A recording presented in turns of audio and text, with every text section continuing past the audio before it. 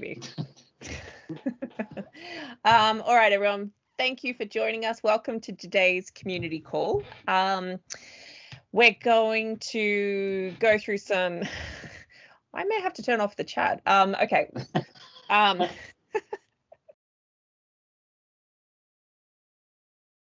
Per usual, the session's being recorded because we're going to walk through some cool stuff, and we just thought it'd be useful to have it recorded. This is being recorded. Don't edit that first part out. Sorry. Okay. Like, Rob, I'm going to mute you.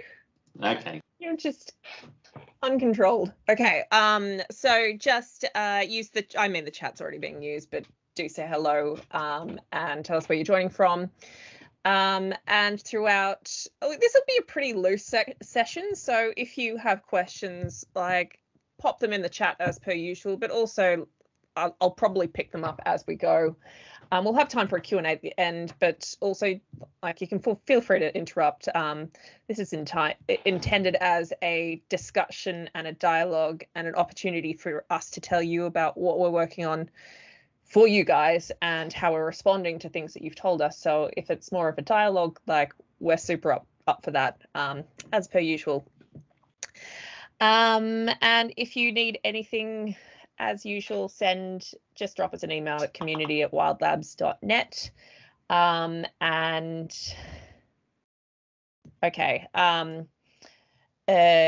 Community@WILDLABS.NET, and that just comes to me, and I'll help you out and send you anything or connect you with anyone you need to. Lovely to see you all checking in. Okay, so today we're going to run through a quick introduction to WILDLABS. It might be old news for a lot of you, but I think it's probably helpful to just get us all on the same page about what WILDLABS is. A bit of the history and some transparency around some of the governance and how we run the program. Then we're going to talk through the results from our community survey. We will focus mostly on the 2020 results, but we're going to share some of the 2018, 2019 data as well. And then we'll talk a bit about the upcoming programs, and then we'll have time for a Q&A.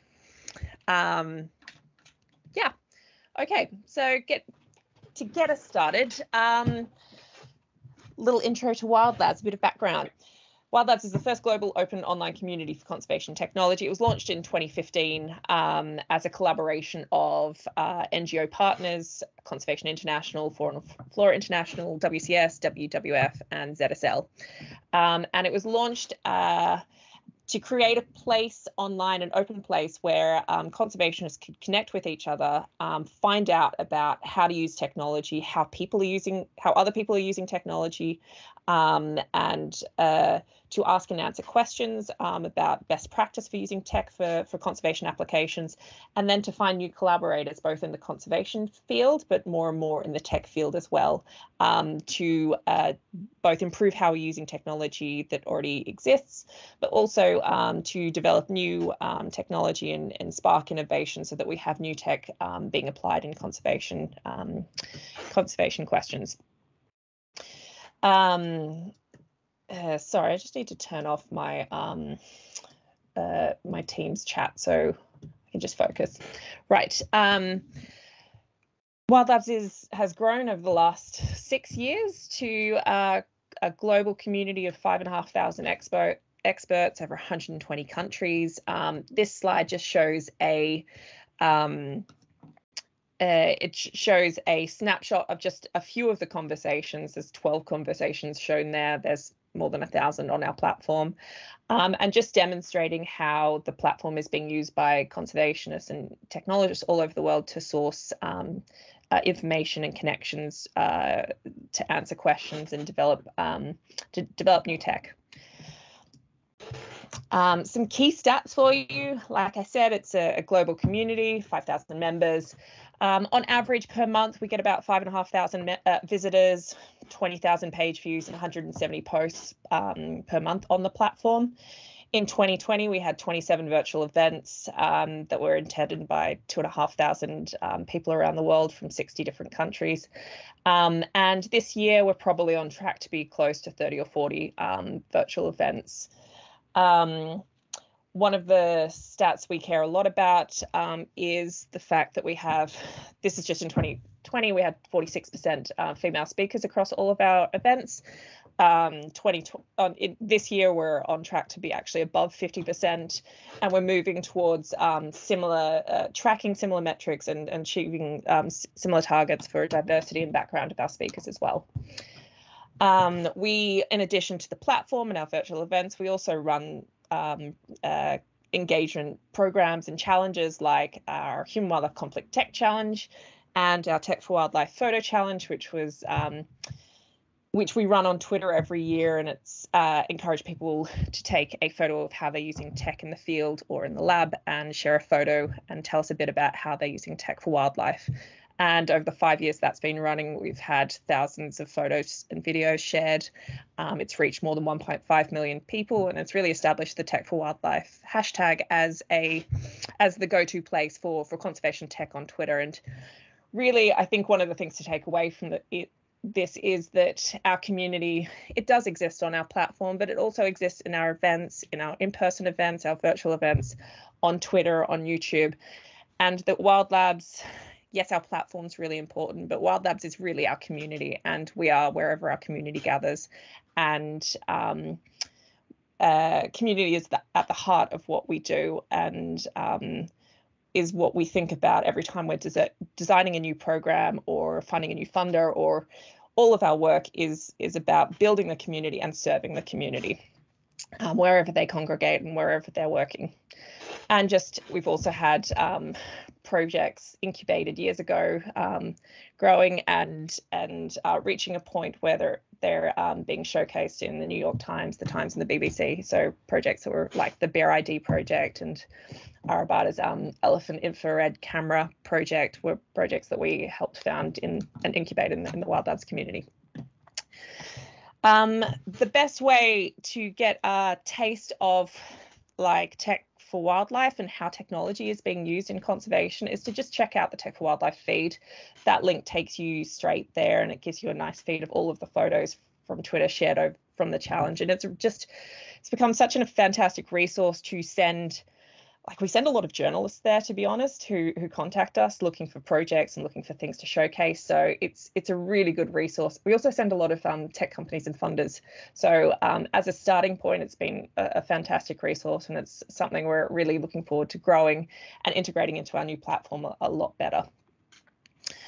To give you a bit of background, in case you weren't aware, WildLabs actually is a partnership of 5 NGO organisations that founded it, and we have strategic oversight from a steering group that's made up of the technology leads from each of these partner organisations. And this group has strategic oversight and governance of the WildLabs programs and platform.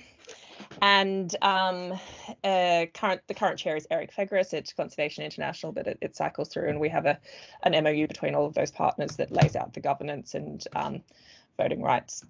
We also have 3 full-time team members, myself, Talia, and Ellie. And I think a lot of people really underestimate how big our team is, but this does really undersell how many people are involved in WildLabs. And while we only have 3 full-time staff members, we have a huge number of people that put time into WildLabs, whether it's partners. We involve a lot of staff members at partner organizations to help deliver programs. And we work very much through partners beyond our NGO partners. So for the last 18 months, for example, we've been working very closely with the Satellite Applications Catapult, and the team over there has been really fantastic and helped us move a lot of work forward and helped us grow a lot. And so, and also it doesn't acknowledge, I can see in the chat that the point has been made that we have a lot of volunteers and a lot of our community members put in a huge amount of time to WildLabs. So it really is a hugely collaborative effort. And just to give you a snapshot of our funding, because I think it's really important that we're transparent about our funding, and especially as we're more and more taking on partnerships with tech companies and exploring things like sponsorship. And I'm happy to answer any questions that anyone has about our funding and the approaches we're taking and the philosophies we have about funding this program. So we can answer them now or during the Q&A, or you can always just email me as well, and I'm happy to answer. But really, I think the thing to take away from this is the value of like the bar graph. You can see that we heavily relied on, it was critical to have the support of our NGO partners. SC just means steering committee, but that really represents the investment that our NGO partners put into WildLabs over a sustained time frame to get us to a point where we'd reached a maturity where we could start having our own partnerships and bringing in our own funding to a bigger and bigger scale to support community programs and to answer needs that the community is having. And more as we're evolving and maturing as a community and a collaboration, we're seeing our role is helping bring in new funding and making new funding sources accessible to our community and helping facilitate that process. And I think one of the things is that because we were formed as a partnership of all of these NGO organizations, we did have some restrictions around the sort of fundings that we could go to. So really our focus has always been on going for new funding sources so that we're increasing the amount of funding that's available for conservation and for conservation technology. Yeah, so I mean, happy to answer questions about our approaches, but looking forward, you know, our annual operating costs, our base operating costs are about 150 to 200,000 pounds a year, and we have this tension between whether we grow as a team or we work through partnerships, and we really want to make sure we're sustainable and able to deliver programs and deliver value for conservation organizations and the community. And not be but also the tension of not being tied into having to raise heaps of money to just cover our own costs. Like from my perspective, WildLabs is very, like, our success is when our community is successful. So whatever we can do to deliver programs that are helping our community is our purpose. It's not to fundraise for ourselves. It's to make sure we have the resources in place to do the work that our community needs to actually achieve their goals. So yeah, I can go into it, but just suffice to say, if you have questions, please do ask. And just to say also, if you want to find out more about WildLabs and our background and our history and where we've come from, I'd encourage you to go and look at our About page and have a look at some of our annual reports. We fed a lot of the data from the community surveys into these annual reports. And there is also actually a 2021, but it's currently in a Word document. It's got all the information. I just haven't had time to put it into a nicely designed document. So if you are curious to see what our 2020 report covers off, just email me and I'll send you a copy. Okay, that's enough about governance and background about WildLabs. Talia, how are you feeling? Are you okay to run, or? Yes, I'm okay. Okay. Cool. Thank you. All right, hi everyone. And yeah, thanks for that pass off, Steph. As Steph mentioned, we have been running annual surveys, and as most of you probably already know, we've been running annual surveys for our community since 2018. And we will mostly focus on the 2020 data today, but we're gonna drop in little bits and pieces from the 2018 and 2019 surveys as well to just give you a sense of how things have kind of evolved over time. So in our 2020 survey, we had 248 respondents from 30 countries, which is up pretty significantly from 2019, where we had 119 responses, also from 30 countries. And our ratio of female to male, Steph mentioned that that's been kind of a focus for us, also improved slightly from 30% female respondents to 70% male. And this year it went up to 35% female to 65% male.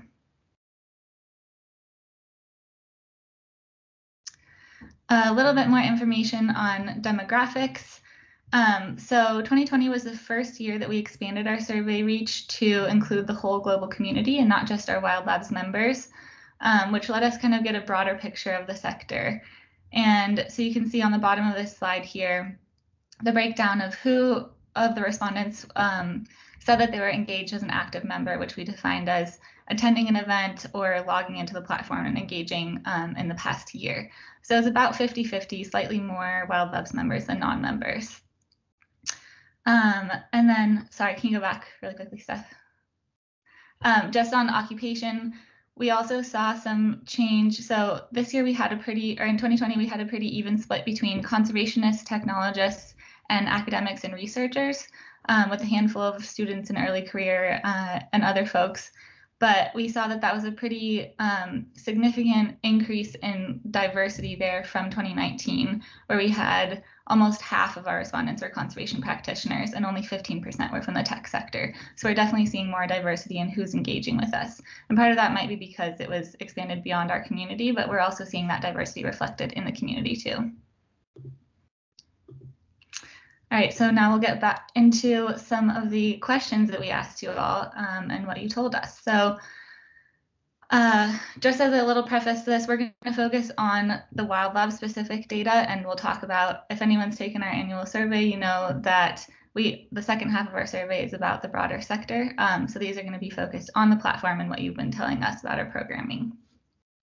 So first of all, we asked, have you experienced any of the following forms of interaction in the WILDLABS community, basically to get a sense of what we're providing to you, what is the most useful. And pretty consistently, we hear that events, finding information, and exchanging knowledge are the most useful for our members. In 2019, these were the same order, but information finding was first, then knowledge exchange, and then events. So we've seen kind of a growing importance of events in our programming as well. Okay, so this is a question that we are going to present 2018, 2019, and 2020. A net promoter score is basically just getting a sense of the people who are engaging with our platform. The question is, how likely are you to recommend us to a friend or colleague?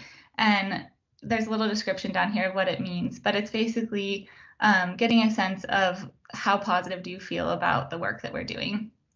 The scores can range from 0 to 100, or sorry, -100 to +100. And it's generally considered that anything higher than 0 is good, +50 is excellent, and 70 or above is exceptional. So this is a score in 2018. You see a pretty even split between people who are detractors, so not having the best experiences, kind of passive or somewhere in between, and then promoters.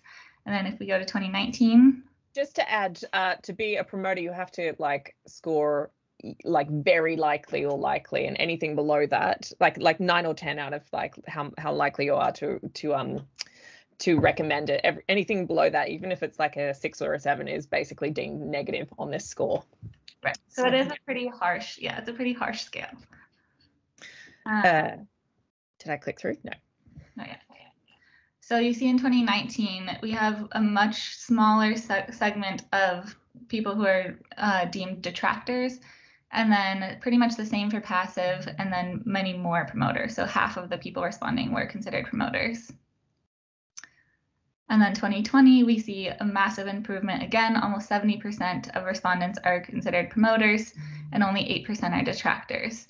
And our score right now, again, I had said anything above 50 is generally deemed excellent and 70 is exceptional. So we're getting up there in that range, which means we have the right trend over time. Okay, so the next thing we asked about was we just wanted to find out what are the main benefits from participating in the community. And this was an open-ended question, so don't feel like you need to read all of these quotes. We have a lot of quotes included here because we love sharing what you've all said. But basically, they fell into buckets of finding information or kind of consuming, connecting with peers in the community, So yeah, connecting with different stakeholders. This person said it's elevated their research to a whole level to be connected with people that they might not otherwise be connected with. Sharing information and getting answers. A lot of people feel a sense of community and are happy about finding people who are in the same boat and facing similar problems that they're facing and trying to find similar solutions. And then finally, getting involved, discovering how I can help. We hear a lot of this, especially from people in the tech sector who are coming to conservation tech with a lot of technical skills, but they're not sure quite where they're going to fit in or how they can best contribute. Okay, so this is about what content people find the most valuable. And we'll go through for this question mostly just the 2020 data here. But just to clarify for this graph, they're ordered by average rating, and we took out the data just for clarity that was unable to comment. So this is also indicative of how many people are engaging with these different things. And we see that our virtual programming has moved up in the ranks a lot over time. It was close to the bottom initially, and now these are clearly some of the most valuable things that our community sees about engaging with us. Twitter has also moved up substantially, which I think reflects our programming and efforts there too. It was, I think, last in 2019, and has now moved up to the middle there. So yeah, we hear that virtual programs are published resources on the platform. The digest and the Twitter feed are kind of the most valuable for facilitating the kind of interactions that we just heard about. And just to comment, having that sort of feedback is really helpful for us because it gives us justification for, especially in the early days, it was really important because it gave us justification for having funding covering staff time to develop those resources. So having it fed back that they're really valuable and worth us spending time on has been really useful. So thank you for that feedback.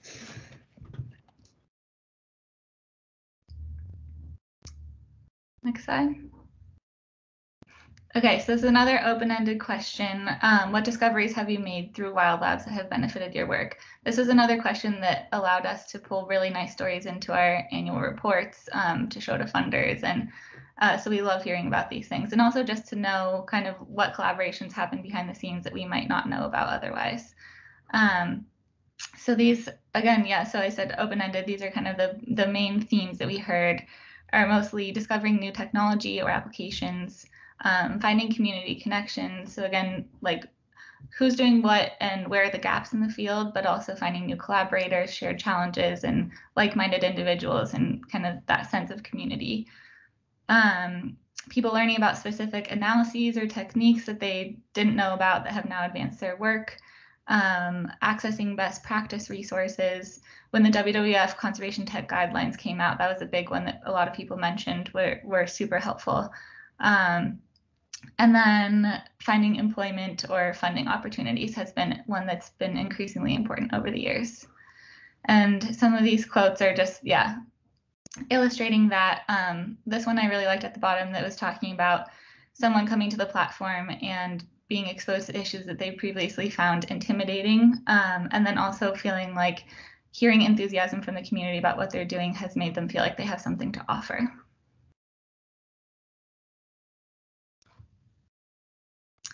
Okay, so this is about what we should be doing kind of in the future and what we should be, yeah, putting our energy and resources toward the most. So the question is, in the future, how important is it that WildLabs delivers the following value? And we're going to go through for this the past years as well, but I'll just highlight here that promoting information sharing, kind of enabling capacity building and informing that, and engaging tech specialists were the top ones. So in 2018, you can see some overlap there. First was information sharing, then leveraging partnerships with the tech sector was super important at that time for our community, and then ensuring that nonprofits in this space were collaborating on tangible solutions that met the needs of the conservation community. And then I can see in 2019, Number 1 and 3 stay the same, but capacity building moved up to the 2nd place as being something that was clearly really important to the community. And then again in 2020, we see that we have information sharing and capacity building staying the same, but now engaging tech specialists and expertise to respond to the challenges in our community is something that's now more important. This was a question that we asked in 2019 that we adjusted in 2020, but we thought it was helpful to share this because it has informed a lot of our programming over the past couple of years. So we asked, think about your technology problems. If we could add new expertise to the community, that would help you solve them, what would these be and why? And again, these were open-ended, so these are just examples, but there were a lot of specific asks around AI, camera traps, data management, mostly resources that were going to directly benefit people's work. So the quote here is, perhaps some resources make machine learning-based approaches more accessible. And that's been definitely an emphasis in our programming, as those of you who attend our events all the time, I'm sure, have seen. Then scaling, managing tech, collaborating, and funding. So that's kind of more the coordination aspect. And this quote's talking about how basically we have this really wonderful active community now with a lot of skill in it, and motivated individuals, and now we need to kind of have that coordination aspect to see more partnerships and cooperatives and collaboration rather than competition. And that should also apply to our funding sources and structures. And then finally, mentoring and capacity building, which really directly led into our virtual programming, asking for tech specialists who can provide mentorship and feedback, and also individuals who can run training sessions in their areas of expertise, which is basically what Tech Tutors was in response to. Yeah, just to add in the mentorship and hand-holding, we hear back both via the surveys and by comments from people about the mentorship aspect of Tech Tutors, and people have variously brought up the idea of roaming mentors, or just the idea of having someone to just be able to answer questions on hand. And the fellowship program that we've just launched with Edge Impulses is another way that we're directly trying to answer this need for not just capacity building, not just training, and not just funding, but also just that reliable expertise to cut through the hype and to just be able to be there to troubleshoot and help people evolve and apply tech more effectively and to answer questions. Next slide.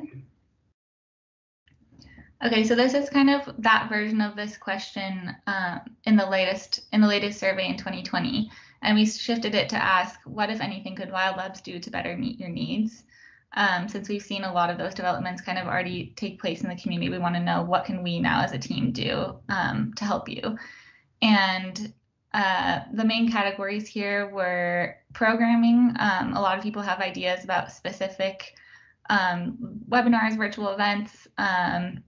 Again, this quote is very aligned with what Tech Tutors became. So having a webinar by industry or conservation expert on a specific topic. And then people also had a lot of ideas about doing in-person events, which was, of course, impossible during COVID. But yeah, so a lot of helpful feedback there. A lot of people also have many ideas and forms of input on our platform. One person said, please get rid of your platform and make a better one, which we are doing now. But there were specific suggestions too about offering kind of like a wiki form. That was a really common one that would allow kind of more active collaboration and pooling of knowledge. Resources and best practice guidelines is another area that came up a lot. So this one comes up all the time, kind of having easy to digest pros and cons guides of different technologies that are available, where there are a lot of options in the market and people want to know kind of what they should spend their time on. And that's something we're working on responding to as well. Diversity and inclusion is a big one that we're very aware of and that we hear back on every survey too. This one's specifically about language, but about basically increasing our geographic reach and, yeah, I guess expanding our community to not be so heavily biased towards the US and UK. in Western countries, which we also see in our survey that our respondents are also biased geographically there. So that can come in the form of, language barriers, but also times of events, stuff like that. And then finally, promotion and marketing. A lot of people just say, like, do better at sharing what you're doing and telling people why they should be participating, which is why we're doing calls like this. Did you want to add something, Steph? Okay. Well, just actually, I shook my head and then I have things to say. I will add on that a lot of our virtual programming is responding to these sort of this sort of feedback, but so is our editorial programming and things like our failure project, and a lot of the work that Ellie's leading is answering. We're trying to answer things through the virtual programming, but also developing the written resources and the quick and dirty guides. One of the things that we're working on as part of our platform redevelopment, and just making a lot of the information much more accessible. So there are multiple layers of how we're trying to bring the information together into this centralized hub and make it much more accessible. Right. Okay, so then I mentioned earlier, for the first time, we sent the survey out to people who weren't WILDLABS members. So for those that said they weren't active members, we wanted to find out why. And these were the choices we included, and they're in ranked order of how many people selected them. So first was, I just don't know enough about the platform or community. Second was, I don't have time to engage. Third was other reasons, like a lot of people said they just found out about it. They're happy lurking for now, so they haven't engaged per se, but they're in the community, or they intend to engage, but just haven't had the need to post themselves yet or something. And then a few people said it doesn't offer what I need, or it's too hard to find the information I need. Then to those the non-members, we asked, okay, so you're not a member, is there anything we can do to better meet your needs for a community of practice in this space? And these were open-ended. They were in the same kind of categories: specific programming ideas, better promoting ourselves and marketing what we're doing so that people just know about it. Because again, most of the people who weren't engaged said they just didn't know enough about it yet, or had just found out about it. Specific resources that people maybe came to the platform looking for, like how-to guides on a certain topic, ideas for making the platform kind of snazzier and more accessible and easier to use, and then DEI stuff again around language barriers, namely, or just being more inclusive to demographics that are not reaching very well yet. So this was for our community again, for all members, not just the non-members. And we wanted to find out what you all think we should be doing 5 years from now. And this is always one of our favorite questions to ask. There are about 1 million quotes on the next slide. But just to go over the kind of categories here, a lot of it was about broader reach and inclusivity, especially in countries with developing economies in the global south, and working on kind of leading the way in terms of community partnerships.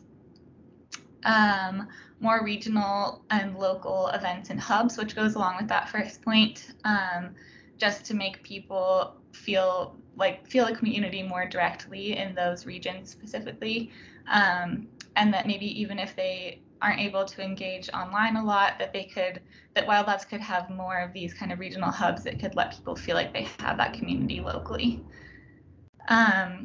More best practice how-to guides and helping to kind of set and establish industry standards, helping to scale solutions and bring new, innovative, sustainable funding into this space, which is something we've been really focused on with things like the fellowships, which we'll talk about. And then just playing a bigger global leadership role. A lot of people had lovely quotes about just how we should be kind of the leaders in this space and just keep doing what we're doing, but on a bigger scale. I won't go through all of these, but they're basically just, highlighting what I was saying, coordinating global efforts from partners to ensure that we're not competing, but growing this movement, catalyzing and funding conservation tech projects, being the go-to site for this, And then a lot of people also had great suggestions about how the platform could play a role in this kind of development, like becoming this interactive portal that really holds everything that someone could need in conservation tech, and yeah, kind of how the platform evolution could support that. Nice. That's it. Thanks, okay, I'm just before we talk quickly through programs and go on to, are there any questions about the results?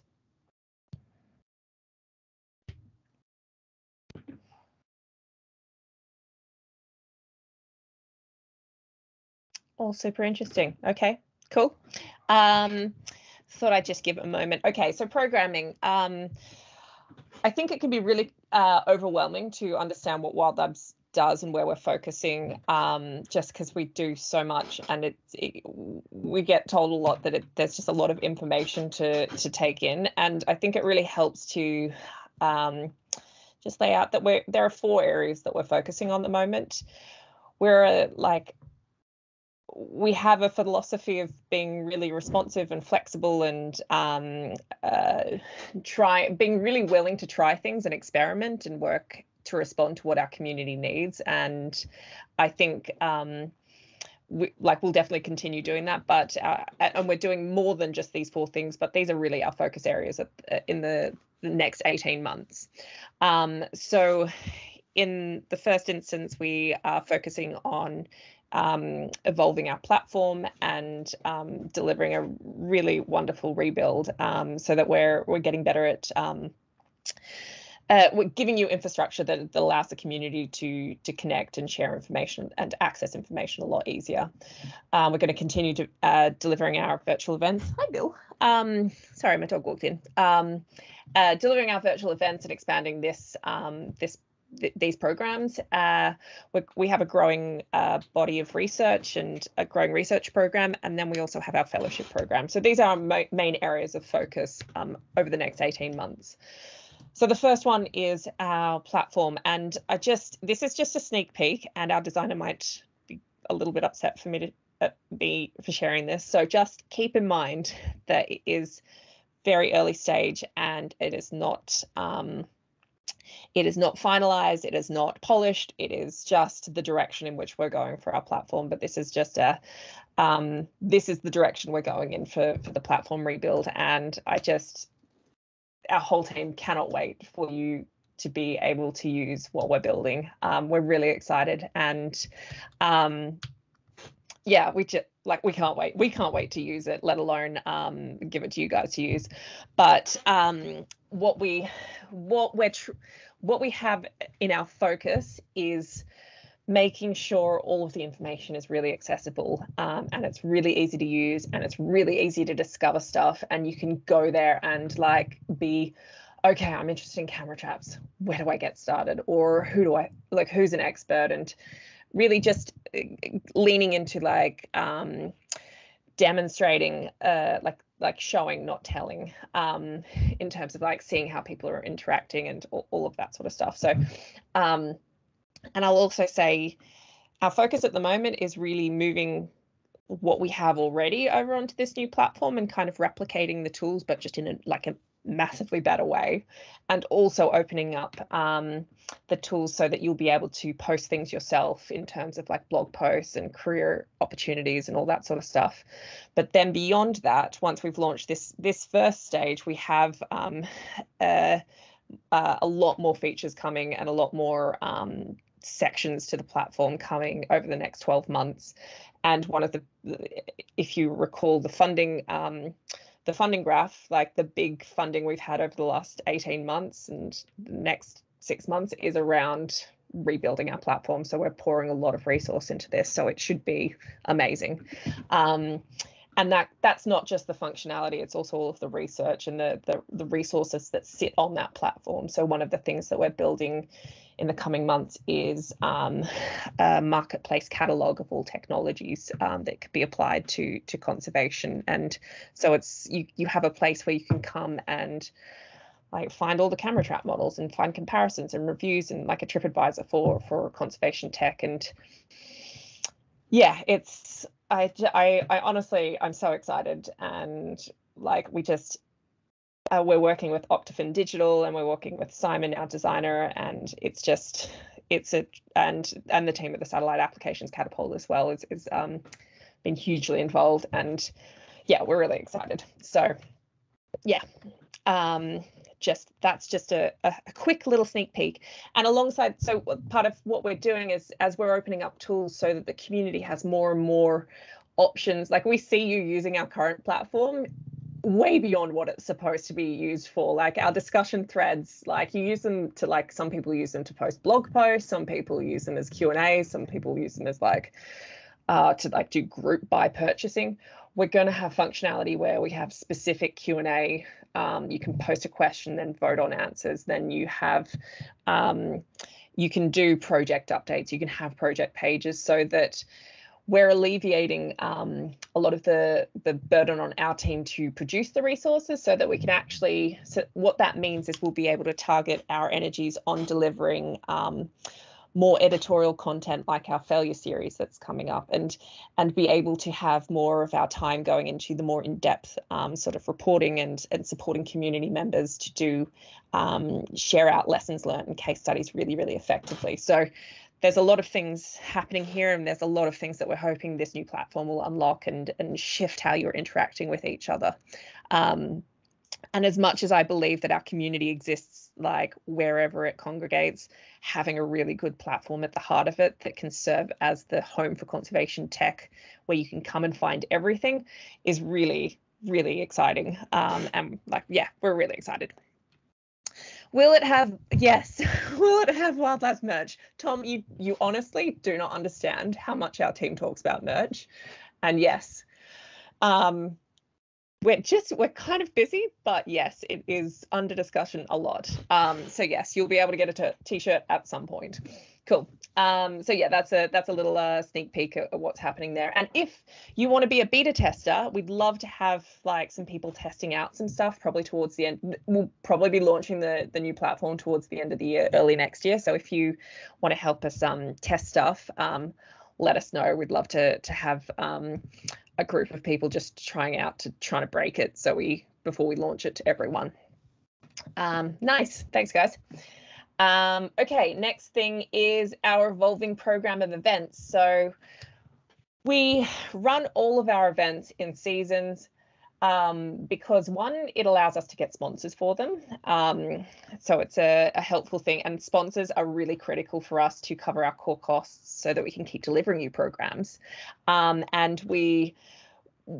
our sponsorship never means editorial oversight over anything. It's just like we decide what we want to do, and then we go and find a sponsor who also thinks it's a good idea, and we decide what we want to do based on feedback from the community. So we're always community led. We're not funder led, and it doesn't mean editorial control at all.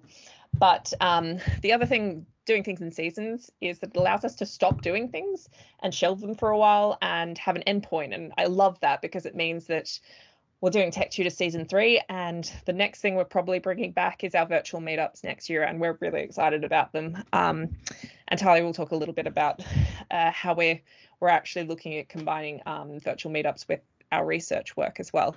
But we think about our event programs on a couple of different levels. One, there's that goal of convening big picture cross-sector discussions, so bringing together the conservation, the tech, and the academic worlds, and having them converse and exchange ideas. And that's our virtual meetup is our flagship program in that space, and really thinking big picture about what's coming down the horizon and what do we need to be thinking about and aware of. And then we have Tech Tutors, which is looking more one-to-one, like specific technologies, and offering tutorials and getting started guides. And we have some ideas about how we're going to expand that. We might not do Tech Tutors in the current format next year. We might have a regional focus. We might be looking at like we might be doing it, but we're thinking about how it looks next year and what we need to respond to and what you guys need from that sort of that sort of programming at that level.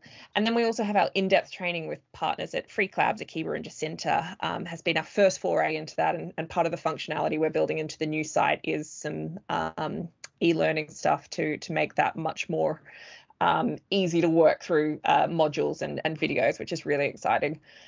So Akiba and Jacinta, my God, have so many ideas about things that they would like to do. So we're really excited about, and we see a really big avenue of need to go deliver more in-depth training and go deeper and provide that sort of capacity building and make it really, really accessible. So we're super looking forward to collaborating with WILDLABS and also looking at other opportunities to do in-depth sort of trainings.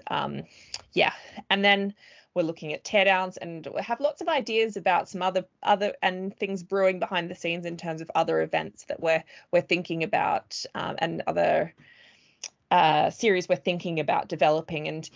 And as we're considering what we want to do next year, we're thinking about like regional focus, and we have a staff member starting in Kenya who's going to be delivering a Kenyan specific event series, really focused on bringing together the Kenyan network of conservation technology actors.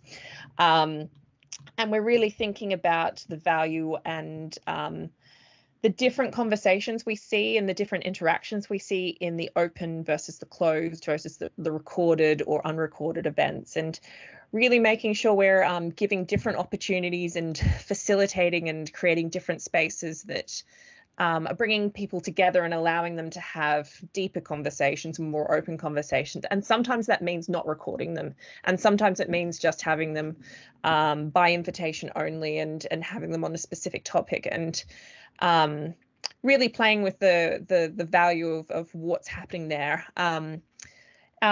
We always lean towards recording stuff and sharing it out, but part of interactions and allowing relationships to form and collaborations form out of relationships is allowing those different spaces to happen. And which is why for Tech Tutors we have the recorded session, and then we have like the after hours where we just have an unrecorded chat and like talk to each other as colleagues and friends and exchange ideas around the same topic.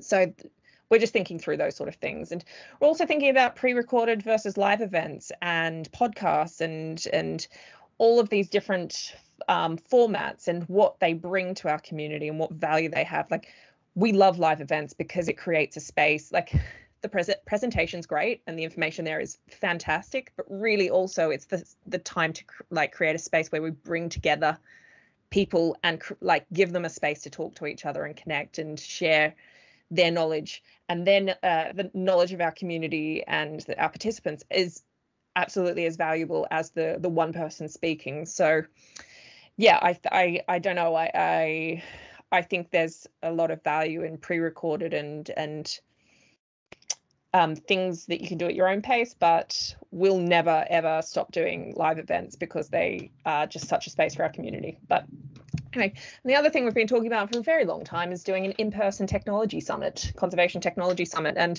post-COVID, yes, we'd love to do one, and we'd love to do one at Olpetcher in Kenya, and have it as an annual thing or a biannual thing.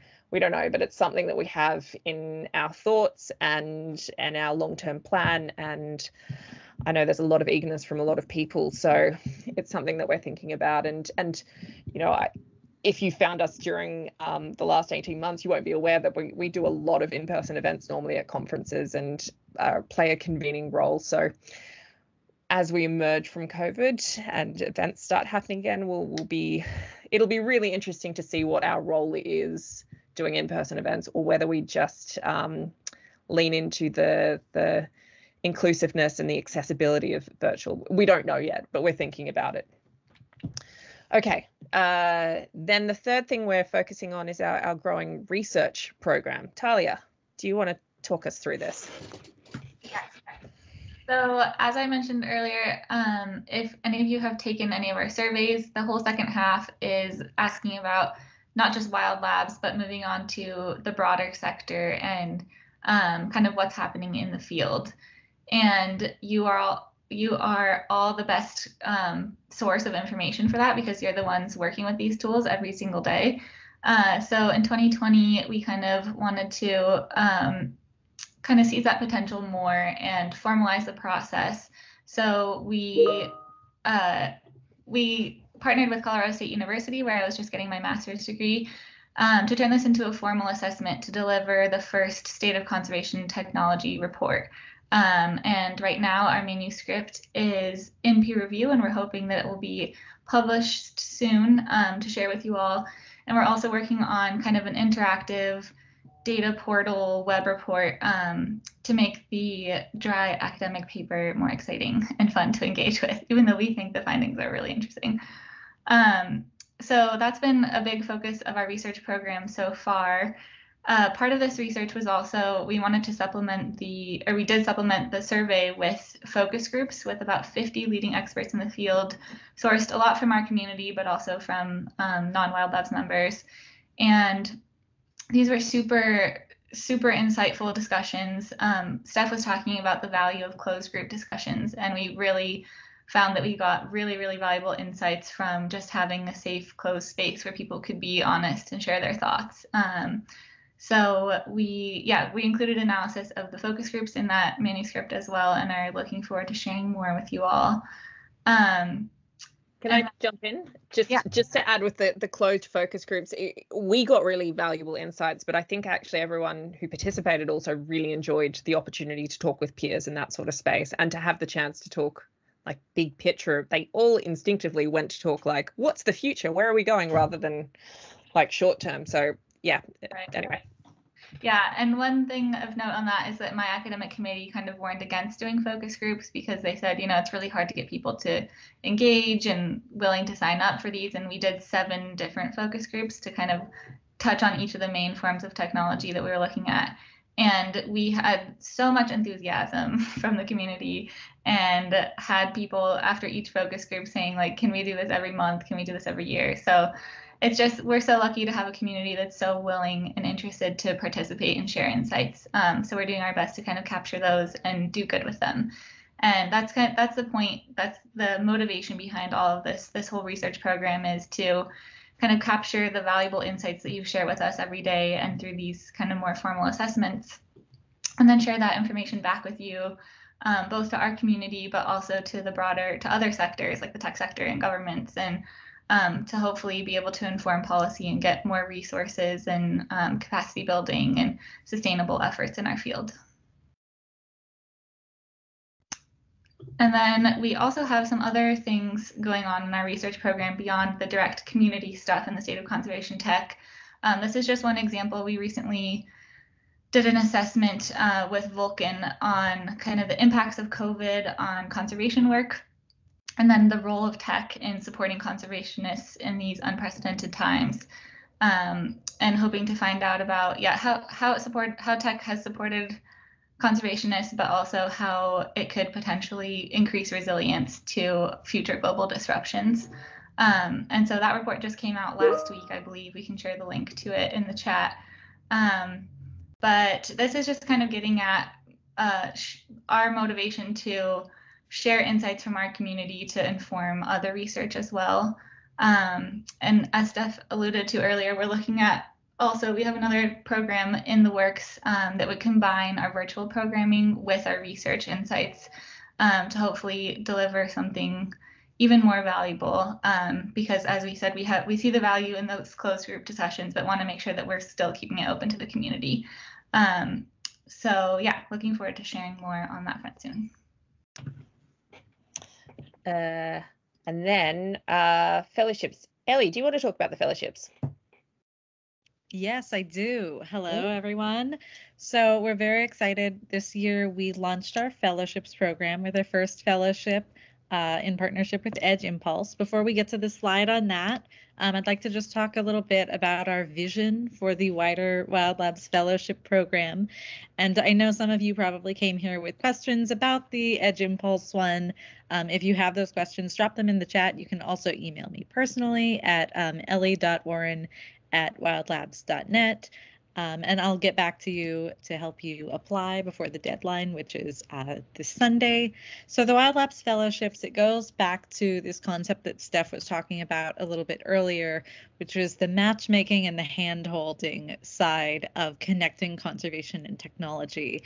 So there are obviously a lot of different funding and grant programs out there. There are a lot of different fellowships that offer money to people who are developing these really cool ideas. And, you know, it's important to let people explore these really cool ideas. We love seeing different innovations, but we also think it's really important for programs like fellowships to offer something a little bit more than just funding that goes towards something that's really neat and really showcases a company's innovations, but isn't necessarily going to make a long-term impact either on the field or on somebody's career path or the wider community.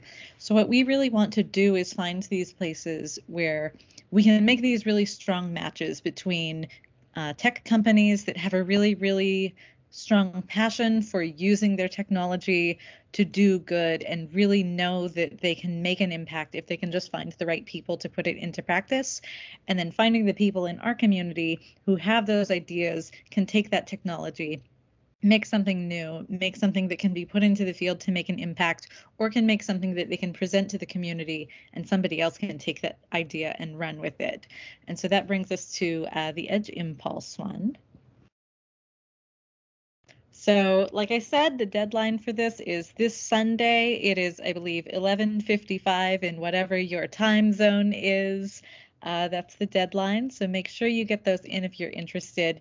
If you're just learning about this for the first time, this is our new Embedded Machine Learning Fellowship. We are offering an award of $6,500. That's in US dollars. It'll be translated if you are international, obviously. But really importantly, we also have AI mentorships from these experts at Edge Impulse. So you do not need to be a machine learning expert to apply to this. You just need to have an understanding of how that tool can help your project go to the next level. And then you'll be able to acquire those skills by working with these experts throughout your fellowship, which is really amazing.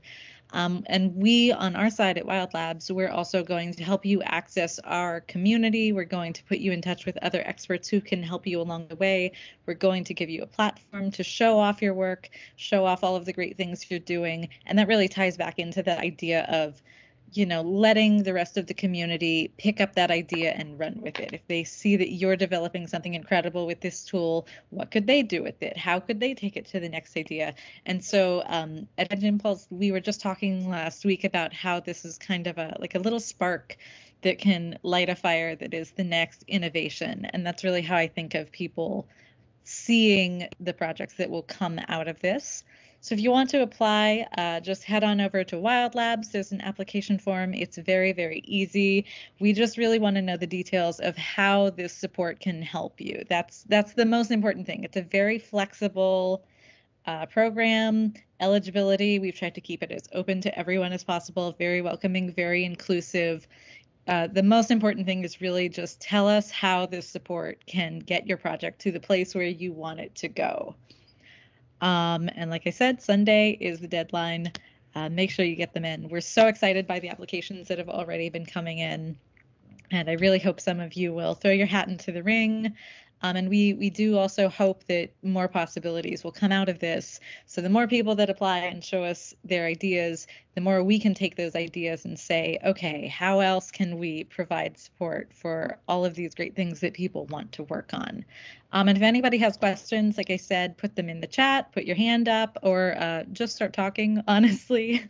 We're really happy to hear any questions you have about this process.